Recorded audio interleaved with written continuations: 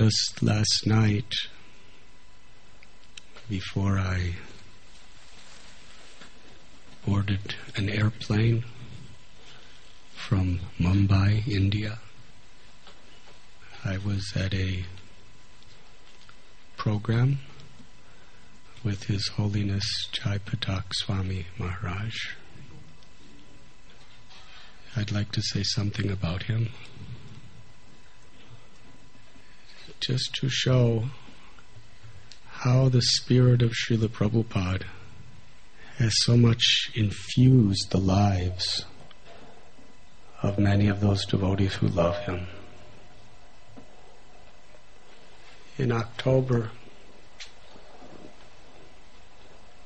he was stroked by the merciful hand of Krishna with a stroke in the section of the brain called the brain stem. Recently, or a couple months ago, a neurosurgeon from America, one of the top, said anyone who has the type of stroke that he has, he said, I've never seen anyone survive. In fact, Jayapataka Maharaj's own doctor said there was not even 1% chance that he could possibly live. And if he does, nobody knows what condition he could be. But somehow or other, he's alive. And not only is he alive, but he's so eager to share Krishna consciousness with others. Not long after he came out of critical condition, I was just coming from Delhi, and I was in a car from the Bombay airport to our temple, Radha Gopinath temple, and I got a phone call, and it was somebody from Bhaktivinoda Hospital who said Jayapataka Maharaj is wondering if he could come 2 Sundays from now to give the Sunday lecture.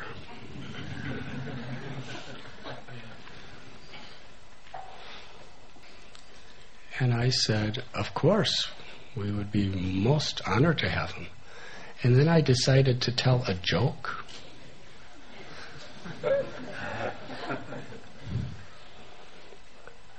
I got on the phone with him, and he asked if he could come, and I said, we'd love to have you. And then I told this joke.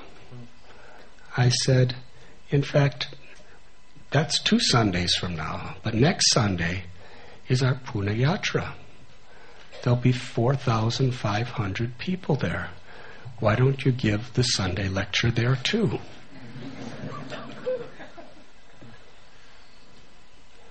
And he started laughing really hard. So I thought it was a good joke.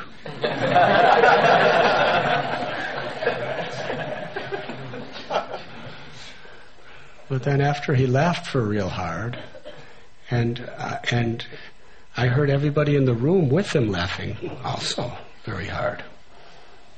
Then he said, do you really want me to come?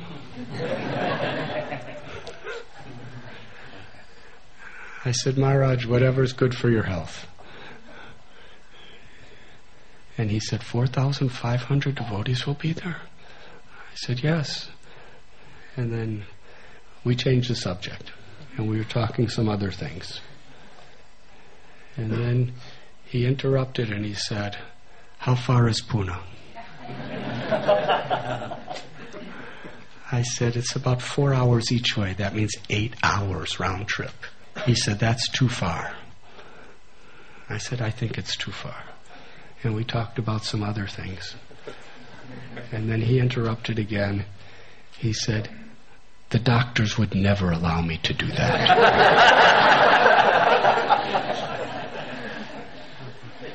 So I said, I don't think so either. And we kept talking.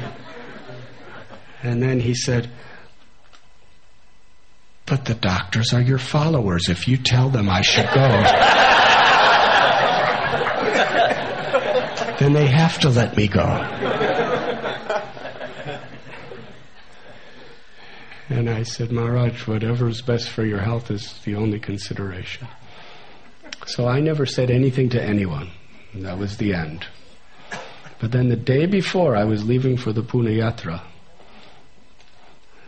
the director of Bhaktivedanta Hospital called me on the phone. He said, ever since that phone call, every day he's pushing us to let him go to the Pune Yatra. And he said all of his caretakers and all of the local doctors are all telling him it's not good for his health. He should not go, but he keeps pushing. So finally, just to end the matter, we went to the senior most neurosurgeon who was handling his case and said, whatever he says, we have to accept. So they asked the senior most neurosurgeon,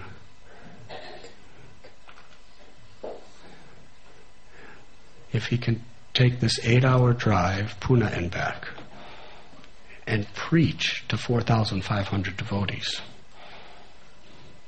when he's still in a wheelchair and he's still really very, very incapacitated. And the doctor said, he shocked everyone. He said, that will be the best thing for him.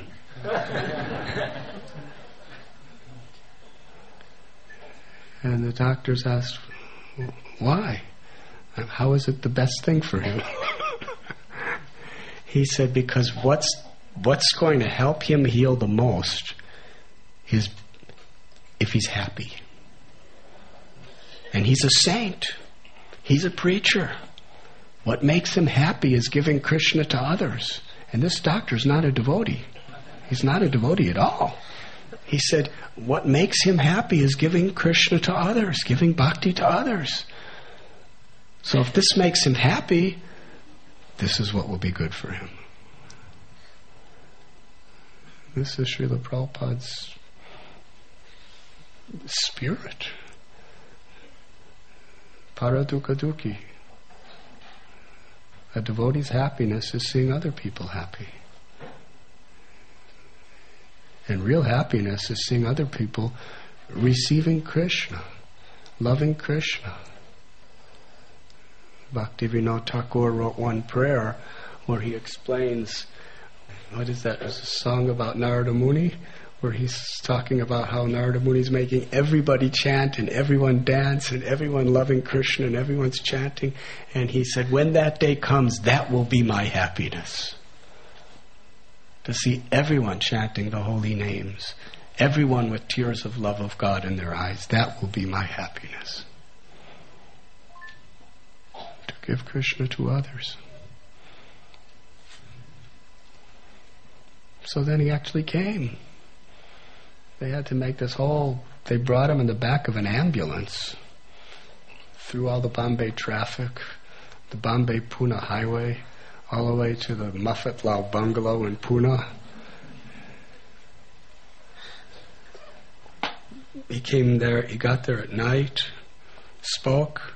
Then the next morning, he gave a 1.5-hour Srimad Bhagavatam class. And he's on a wheelchair. Most of his body doesn't work. His speech is really especially at that time, he couldn't speak very well. He could only, every sentence he would speak, somebody who kind of understood him had to repeat him so that we could understand him.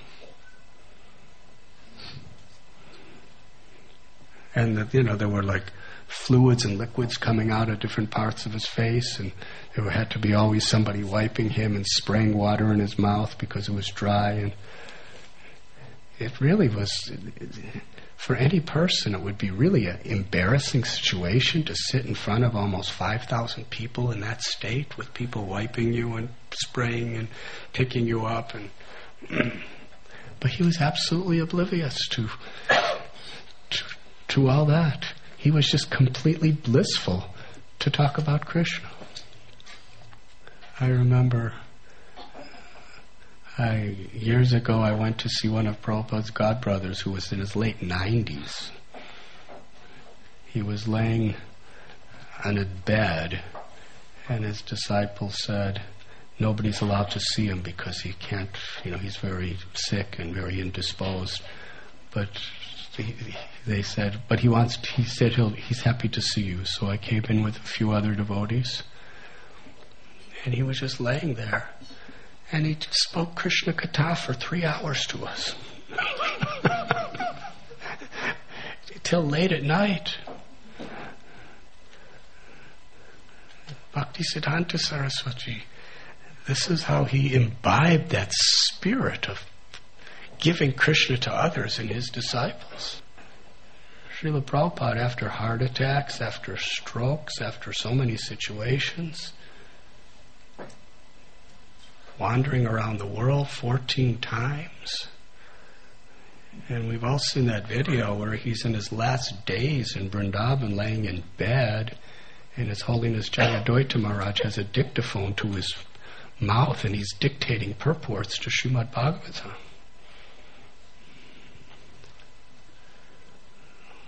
The spirit of compassion of the Vaishnavas is so deep and so sublime. Sri Chaitanya Mahaprabhu, he took sannyas just so that he could give Krishna to the people who were the most proud and the most envious. You were listening to Radhanath Swami on devotionalnectar.com.